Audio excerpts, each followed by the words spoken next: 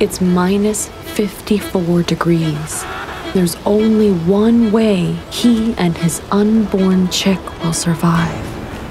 These dads stand as close together as possible, with only the tips of their feathers touching.